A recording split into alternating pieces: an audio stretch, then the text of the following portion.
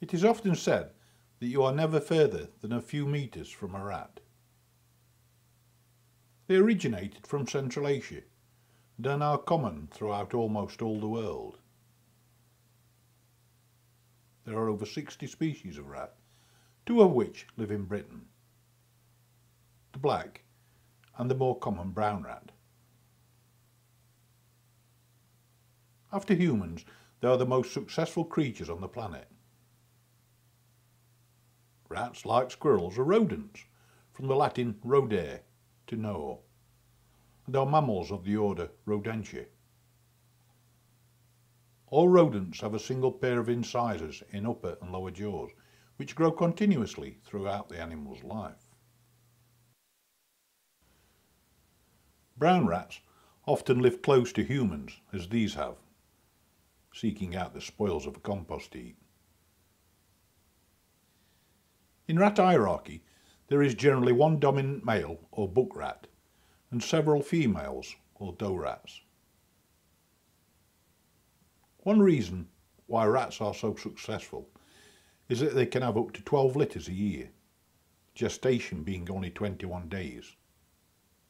At 4 weeks of age, the young emerge from their burrows, and at 3 months they are sexually mature.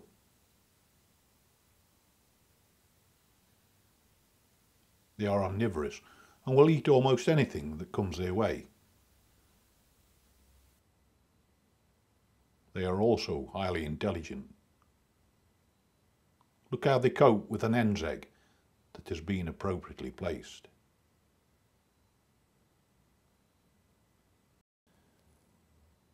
Rats are so often revered or reviled.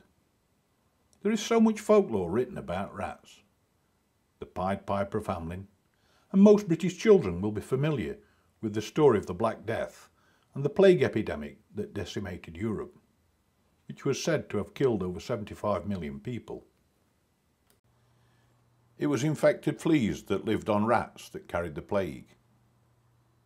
When the rats started to die, the fleas then used humans as an alternative host, and so infected them.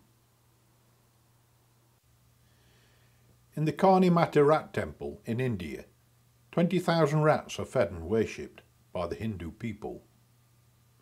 According to the folklore, all children were born as rats and now hold high office in temple life.